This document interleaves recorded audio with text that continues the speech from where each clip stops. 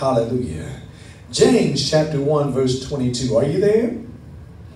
Amen. Hallelujah. If you're there, hallelujah, I'm going to start my reading. Amen. It's Wednesday night, so I ask you all to read along with me. It says this, but be ye doers of the word and not hearers only, deceiving your own selves. Hallelujah. I want to talk to you tonight about the fact that God opens doors for doers. Amen. Hallelujah. God opens doors for doers. Amen. Hallelujah. I'm going to read a little further down. It says, hallelujah, for be ye doers of the word and not hearers only, deceiving your own selves. For if any be a hearer of the word and not a doer, he is like unto a man beholding his natural face in a glass, amen, or a mirror. For he beholdeth himself and goeth his way, and straightway forgetteth what manner of man he was. That's if you're just a hearer. Being a hearer and not a doer is like looking in the mirror, seeing the sleep in your eyes, amen, seeing the crust in the corner of your mouth. You know how it is first thing in the morning. But then you walk away from the mirror and pretend like none of that was there. That's what it means to be a hearer of the word and not a doer of the word, because you are aware of the deficiencies. Amen. The word of God shows me what's going on in me. But if I don't do what God tells me to do, it's like God showed me where I needed to make corrections, but I don't change what he showed me. Therefore, I continue in the same sin or the same problem or the same rut or the same pattern and get stuck because I'm not a doer of the word. But whosoever looketh into the perfect law of liberty, that's the word of God, hallelujah, the perfect law of liberty. I could get stuck right there, honey bun. It's not a law of bondage. Amen? It's not a book of rules and regulations of what you can't do and don't do and God's going to get you. No, it's the perfect law of liberty. It's not can'ts and don'ts, is you can, hallelujah, and it's God's will. The perfect law of liberty, continuing therein. He being not a forgetful hearer, but a doer of the work. A doer of the word is a doer of the work. Amen. This man shall be blessed in his deed. Amen. Hallelujah. The deed is what you're doing. Hallelujah. The blessing is in the doing. God opens doors for the doers. Amen. Hallelujah. We're going to get into this. Amen. Because I want you to see by the end of this service, hallelujah, that God blesses those that do. Amen. Hallelujah. God opens doors for doers. Amen. Not for thinkers. For people that just think this will be nice. Amen. Not wishers. Amen. Hallelujah. I'm going to throw somebody a curve right here. Not even just prayers. Amen. Hallelujah. Because God can open a door for prayers. Amen. Because you pray. But if you just a prayer and not a doer, God can open the door wide open and you not enter in. Why? Because you're not a doer. Amen. Hallelujah. A hearer, but not a doer. Hearing is the root. Faith comes by hearing, and hearing by the word of God. But amen, the doing is the fruit. It's the doing that lets you know if you really believe, amen, what you heard or not. Amen. Hallelujah. In Matthew's Gospel, chapter 7, it talks about the fact you can know people by their fruit, by what they're doing. Are you talking about judging people? No, I'm talking about being fruit inspectors. Amen. Hallelujah. You can know, hallelujah, what the root is by the fruit. James said, you say you have faith. I'll show you my faith by my works. You don't have to question and wonder whether or not I believe what I heard. Why? Because I'm not just a hearer, I'm a doer. I'll show you what I believe by what I'm doing. Amen. Hallelujah. The question is, what are we doing? Amen? Because God opens doors for doers. What are we doing? Are we doing what the written word says? Amen? I'm going to take you to a few places, amen, because this is going to show us, hallelujah, how to enter into open doors of opportunity that God, hallelujah, has opened for you and me. We have to be doers. The doors are open for the doers, people that do what the written word says. Deuteronomy chapter 29, verse 9 says, "Keep therefore the words of this covenant and do them." Well, the Bible is simple. Like I said, sometimes we need a little help to misunderstand it. The Bible is so simple. "Keep therefore the words of this covenant and do them, that ye may prosper in all ye do." Joshua chapter 1 verse 7 says, "Only be thou strong and very courageous, that thou mayest observe to do according to all the law which Moses my servant commanded thee. Turn not from it to the right hand, nor to the left, that thou mayest prosper." Are we seeing something here? God prospers, God blesses, God does something if we do something. If we're doers of the word, that thou mayest prosper whithersoever thou goest. "This book of the law shall not depart out of thy mouth." Don't stop saying it. "But thou shalt meditate therein day and night, that thou mayest observe to do." God opens doors for the doers. "That thou mayest observe to do according to all that is written therein. For then thou shalt make thy way prosperous, and then thou shalt have good success." The door is open for the doer. And if you do it, he'll prosper. If you do it, you'll have good success. If you do it, you make your way prosperous. Hallelujah. Because you enter into the door of opportunity that God has opened for you. Amen? Hallelujah. If you do what the written word of God tells you to do. Psalms 1 says, "Blessed is the man that walketh not in the counsel of the ungodly, nor standeth in the way of sinners, nor sitteth in the seat of the scornful, but his delight is in the law of the Lord, and hallelujah, and in his law doth he meditate day and night. And he shall be like a tree planted by the rivers of water, stable, established, firm, fixed, rooted, grounded, hallelujah, stable, that bringeth forth fruit." Amen. Hallelujah. We said that the hearing is the root, but the doing is the fruit. "He bringeth forth fruit in his season. His leaf also shall not wither, and whatsoever he doeth shall prosper." Hallelujah. God wants to prosper what you do. God wants to open a door for you. Hallelujah. He opens doors for doers. Amen. Hallelujah. If you do what he tells you to do in his written word, are you doing what he tells you to do by his spoken word? Amen. Hallelujah. Jaden asked me today, how do you know the voice of God from your own voice in your head versus the devil talking to you? Does it agree with what the written word of God says to you? Amen. Hallelujah. And whatever the spoken word of God tells you to do, do it. Hallelujah.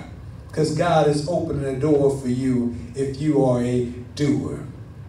John's Gospel chapter 2. You're familiar with the story. The Bible says Jesus went to a wedding at Cana. Amen. And his mother came to him and said, "They have no wine." Like many marriages. Amen. They had no wine. Hallelujah. You got to invest, hallelujah, in growing together so you don't grow apart. That's just a little sidebar. Amen. Hallelujah. But the wedding had no wine, and his mother saith unto the servants, "Whatever he saith unto you, do it." Hallelujah. I'm saying unto you, whatever Jesus tells you to do, do it. God opens doors for doers. Hallelujah. Do what the voice of God tells you to do. And what are we doing? Are we doing whatever our hands find to do? If you see something that needs to be done, are you a doer of what you know needs to be done? Amen? We talked about it on Sunday morning, amen, how sometimes it's the little things, amen, that make it so it prepares you for the big things, amen. And if you're willing to endure the inconveniences, and if you're willing to do, amen, the little things, amen, it opens doors for the big things. Are you willing to do the little things that you know need to be done, amen? To show yourself faithful, hallelujah, as a doer. I'll have you turn here with me, Ecclesiastes chapter 9, verse 10. I'm still a little bit from Royal's book right here. Royal wrote a book, amen, hallelujah. Be looking for it. I'm not going to tell you the title yet. But it's coming, amen, hallelujah. It's coming, it's coming. It's coming. Men, you want to get this book. It's coming. Amen. Ladies, you want to get this book for your man. Amen. It's coming. Hallelujah. You want to get this book for you so you recognize when he comes. It's coming. Amen. Hallelujah. Ecclesiastes chapter 9 verse 10 says this. Whatsoever thy hand findeth to do. Amen. Do it with all thy might. For there is no work, no device, no knowledge, nor wisdom in the grave whither thou goest. Are you doing what God told you to do? Whether it be what he said in his written word, what he said in his spoken word, or whether it be what you do because you see it needs to be done. Amen? Amen. Amen. The door is open for doers. I'm reminded of Deacon Ed, I'm reminded of the NCO Creed, where it says, I am a non-commissioned officer. No one is more professional than I. I don't walk past a deficiency. If I see something that needs to be done, amen, I'm going to do it. Amen. Hallelujah. And God opens doors for doers. If you're somebody that'll do what he tells you to, hallelujah, he opens doors for you. Amen? Amen. Amen. What are we doing? I guess the second question is, how do you do what you do? I once heard somebody say, how you do anything is how you do everything. How do you do what you do? We can go right there to what we just read from Ecclesiastes chapter 9. He said, whatsoever thy hand findeth to do, do it with all thy might. How do you do what you do? As somebody that wants God to open a door for you, how do you do what you do? Amen? Do you do it with all your might? Do you do it as unto God? Amen? Hallelujah. What we read before from John's Gospel chapter 2. It says that when Jesus told the men to go fill the water pots, they came back with water pots that were full of 50 gallons of water, and they didn't fill it halfway. They filled it to the brim. Amen. Whatever God tells you to do it to the brim. Do it to the overflow. Do it to the best of your ability. Hallelujah. Do it, hallelujah, with all your might. Because how you do what you do depends or determines how the open door works for you. Amen? Amen. Hallelujah. God opens the door. But hallelujah, this is a free will relationship. God does not force anybody into an open door. How far you go when God opens the door for you depends on how you do what you do as a doer. Are you diligent? Are you deliberate? Are you disciplined? Amen. Hallelujah. Are you developing as you do it to get better and better? How do you do what you do?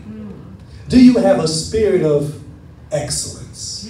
Amen. Hallelujah. You should have a spirit of excellence. Amen. Daniel chapter 6 Daniel chapter 6 verse 1, it pleased Darius the king to set over the kingdoms 120 princes, which should be over the whole kingdom. 120 princes over the kingdom, and over these 3 presidents. Over the 120 princes that were placed over the nations, he placed 3 presidents over the 320 princes, of whom Daniel was the first. So over the nations there was 120 princes. Over the princes there were 3 presidents, and over the 3 presidents there was one that exalted himself, or should I say promoted himself above the others with how he did what he did. Amen. Hallelujah. For Daniel was the first that the princes might give account unto him, and the king should have no damage. Then this Daniel was preferred above the princes and the presidents because of an excellent spirit. How do you do what you do? If you want God to open doors for you as a doer, do you do what you do with an excellent spirit? An excellent spirit, amen, where you excel in what you do no matter what it is that you do. Where the little things are big things. Where you focus on the details. Where you're concerned about whether or not it looks right or straight or is half done. And you don't want to send out a product or a work that does not represent who you are or who God is. God opens doors for doers. And hallelujah, sometimes what it is that opens the door for the doer is not just what he does, but how he or she does it. Amen? Doing it to the best of their ability. Doing it to the rim, doing it to the brim, doing it to the overflow, doing it with an excellent spirit, treating the little things like big things. Because the little things could be your next big thing. You never know what's happening in that little opportunity, that little open door, that little thing that you thought was insignificant, but all the while it was God opening a door for somebody who's a doer, that will do what he tells them to do, and do it to the overflow, do it to the brim, do it, hallelujah, to the best of their ability. We just talked about Daniel, how he had an excellent spirit and it caused him to be promoted. We could talk about how David was over a few sheep. But because of how he was able to conduct himself with a few sheep, hallelujah, God gave him a kingdom. How do I do what I do? Joseph was a servant over one house, a slave, then a prisoner, but ended up in a palace. Why? Because he did not overlook the little things. And he did the little things like they were big things. And had an excellent spirit to do whatever he did well. Amen? So much so that even when he was a slave, the Bible said he was blessed. Amen? Amen. Hallelujah. How do I do what I do? Do I do it to the best of my ability? Do I do it to the overflow? Do I do it like God is watching me? Amen? Like God will bless me with an open door of opportunity, because he opens doors for doers. Not just what you do, but how do you do what you do? Why do we do what we do? The Bible says man looks on the outside. And you can fool people by doing stuff to be seen, to be noticed, to get attention, to get accolades, to get pats on the back. I'm reminded of what the Bible says. There's some folks that pray in the streets, to be seen with loud, boisterous prayers of vain repetition, the Bible says they got their reward. Folks saw him and said, "Oh, isn't he holy?" There are people that fast and draw their cheeks in and they make themselves look like, "Oh, I've been fasting for the past 2 hours." And they want people to see them. 2 hours. And that'll impress people. But God, the Bible says, looks on the heart to see, why do you do what you do? If you want God to open doors for you, you got to check your heart to see, why do I do what I do? Am I doing it just because I want God to bless me? Or am I doing it because, hallelujah, I want to please Him? If pleasing Him is your objective, hallelujah, satisfying you will never be a problem. Why do I do what I do? Am I doing it just because I want God to open a door for me? Or am I doing it because I want to please the one who created me? Because I love the one who loves me. Why do I do what I do? Hebrews chapter 4, verse 12 says, "For the word of God is quick and powerful and sharper than any two-edged sword, piercing even to the dividing asunder of soul and spirit and of joints and marrow, and is a discerner of the thoughts and intents of the heart. Neither is there any creature that is not manifest in His sight, but all things are naked and open unto the eyes of Him with whom we have to do." God sees me and He sees why I do what I do.